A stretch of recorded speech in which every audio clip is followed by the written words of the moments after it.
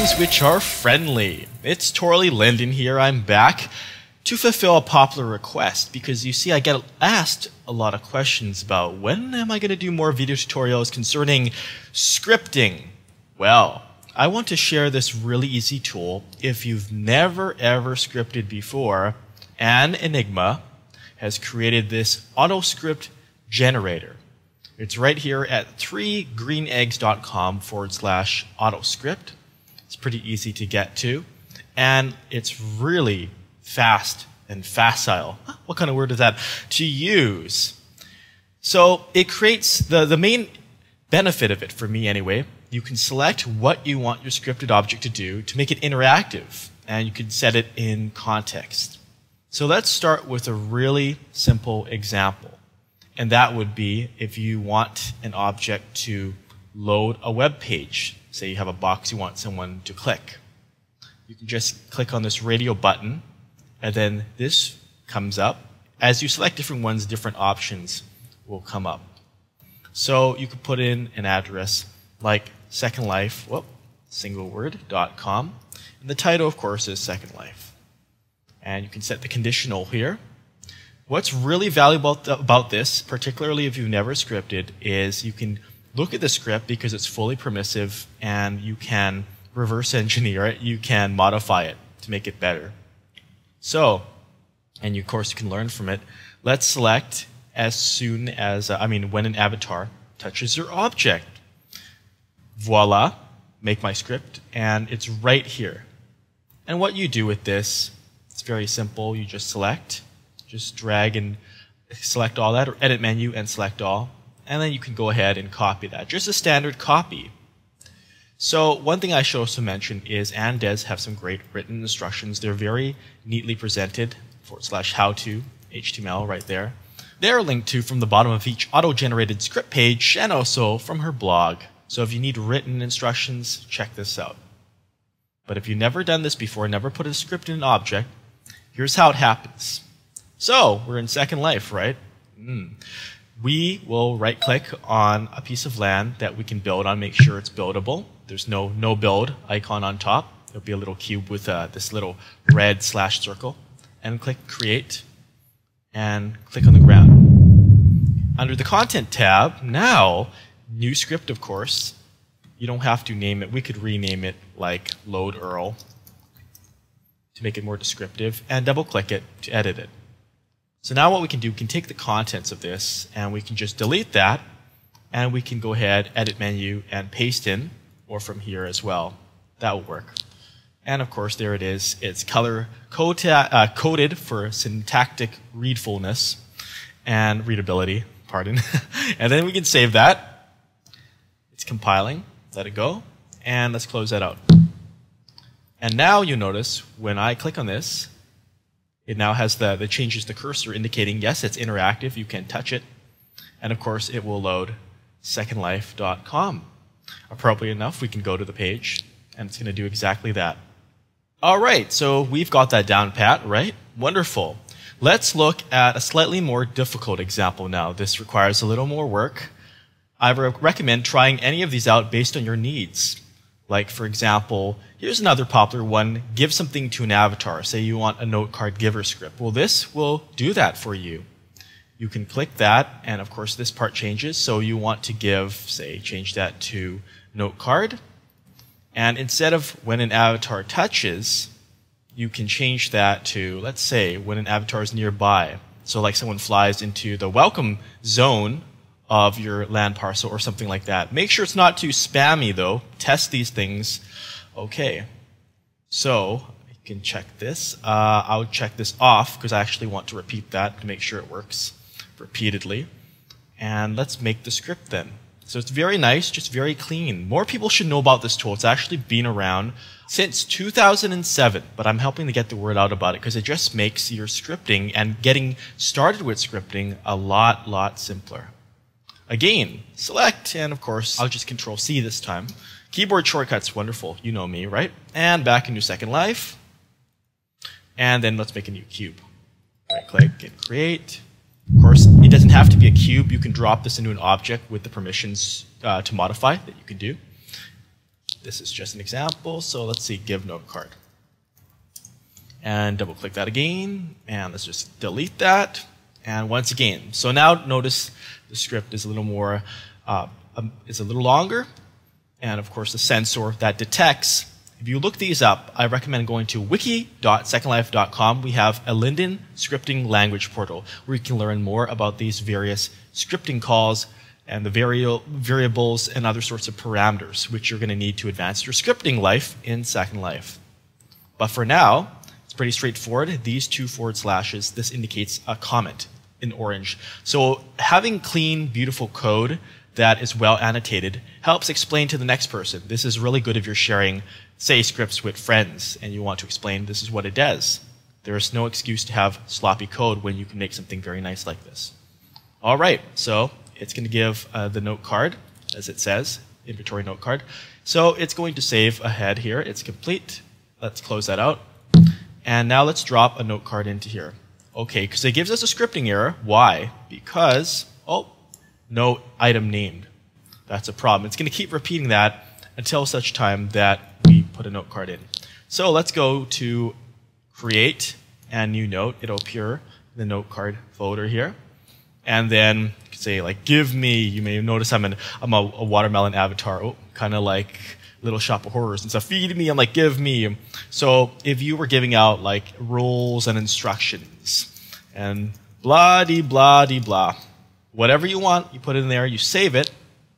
And of course, if you want to not make it modifiable, this is another request I often hear about. Right-click at Properties, and the next owner should be able to modify it. If it's like really strict rules you don't want someone tinkering with. Otherwise, of course, you can leave it full permissions. Let's close that though, and let's click and drag it and release here. And now this scripting error should go away shortly. The next time it auto gives it to us. Right? So let's quickly close that and let's fly off. Oh, it's doing it again. See, you can get very spammy. So that's why normally you'd want to keep that give one time. Because what it will do, it'll keep the avatar's names in memory, and it's not going to repeatedly spam someone. Because spam is bad. But now when we creep towards it, say we're flying towards someone's welcome zone, right? And then we're going to stay here. And then it will suddenly give us this note card. So when you want to stop a script, say it goes out of control. It's going out of control. Right-click, edit, and quickly in content, open up the script and turn off running. Then it will stop it, and then it will cease to function. Turn it back on if you want to make it run again. Okie alrighty. Well, we're starting with a clean slate, and if you haven't noticed this already, this is really nice. If you speak French or German and English is not your native tongue, you can localize this script generator into the language you're most comfortable with. I wonder if more languages are yet to come. It's pretty cool, though.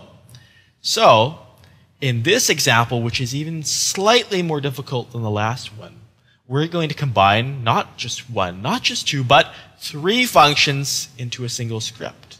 And you might be going, how do you do that? Because you can only click one radio button at a time.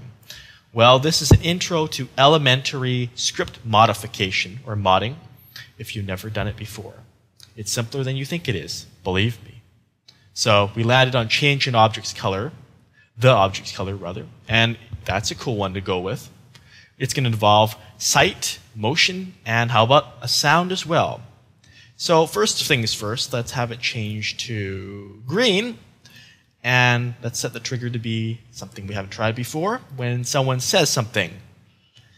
And let's make it so if I say cat, then it'll change the color of the object. Make the script, and you know, Control-A to select all, Control-C to copy. We can do that quicker now, or smoother. And back into Second Life, right-click, create a new cube, ba-da-da-da-da. Content, new script, and let's name this one just Mautai, because it has tree purposes. Double-click it, and let's Control-A to select it, Control-V to paste over it, and then let's save it, or Control-S to save it. And then, okay, this is where the color is set. These are color vectors. 0 means nothing, 1 means full value. So if you think in terms of RGB, 1 is like 255. So if we want to mix the color up, we can make this 0.5. So red, green, blue, it'll be green but tinted with a shade kind of blue, so kind of getting towards the cyanish direction. Let's save that again. And then let's head back into the script generator. Now this is where it gets really interesting. I know it was interesting before, but this is even more interesting because back we're going to add the ability to play a sound and then move around. So now let's leave that off for now. No sound spam. Someone says something, leave that the same, and make script. Now how do you combine them? The key is to look for what is different and additively copy that in, copy and paste that in, which is this line, play sound, right? Because the last one didn't have anything to do with sound. Control C to copy it. They're kind of like William Shatner. Priceline. No, I'm not advertising that. And then you can click here and just make a enter a couple times, blank line, Control V to paste it. And notice also that there is syntactic checking. So if you miss out one character like a typo and you try to save it, it'll tell you there's a problem and where it is, right here, where the I-beam is flashing. Let's add that semicolon back, and let's save that. And then back into the script, Autoscript. And one more time for move around. And that sounds pretty cool. Leave it how it is, 1 meters up, and make my script. And what was different? Right here, you see that? This set pause, or set position line. Copy that. And let's go back into Second Life. And let's just go ahead. Start a line, and set pause, and let's save that. On a related note here, this means 1 meter on the z-axis or going up. So if you want to make this move higher, you can do 2, 3, 4, whatever, and change these as well. Feel free to experiment with that. We're almost there, but we still have to add a sound. This can easily be achieved if you go to inventory, and in my inventory, if you have any sounds in there, like I do. If you don't, you're not out of luck. Remember, you can go to File menu and upload sound. It can be a WAV file up to 10 seconds.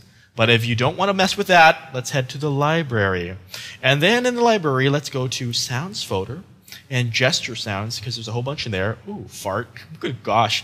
Let's see. Soundtrack. That sounds fun. I remember these. Keep in mind that make sure sound is turned on at a good volume and it's not muted. And double click. The first time you play a sound during the session, it will take a little while because it needs to load. It's not cached yet. There we go. Oh, that's all right. Kind of Hitchcockian. That's even more suspenseful.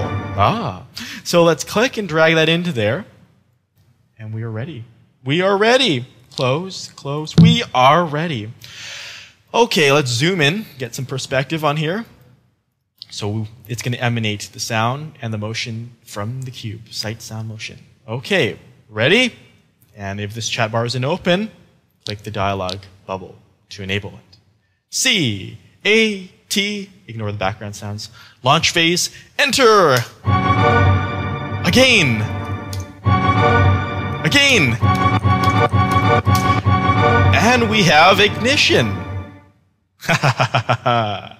You can quickly discover all the possibilities of this one at a time, or two at a time, or even three at a time, exploring your own scripted creativity. Like it emphasizes, add interactive elements to your builds. That's a great strength of it. And even if you don't know how to code at first, you will learn naturally this way. The big problem I find often with scripting is there are mental hurdles. It's not as difficult to get into as you might think. But some people are like, oh, it's going to involve a lot of, all these complicated thingies. But if you begin with a tool like this and then begin decompiling, looking at the scripts literally and changing little parameters, tweaking here and there, you'll gain a natural appreciation and organic learning for it. And I really hope you enjoy this. This is a wonderful, wonderful tool. And again, I need to emphasize that's why I'm getting the word out about it. Just because it's so fantastic and easy to use. I wish there were more resources like this, but whenever there is, I think, wow, this could make life a lot easier for you. Your second life. Anyway, you know how I am. I love to see what you come up with. Please do share your scripts and creativity with me. And of course, let Anne Enigma, the creator, know. Thanks to her for providing this resource. This has been Torley Linden helping you get started scripting with Autoscript.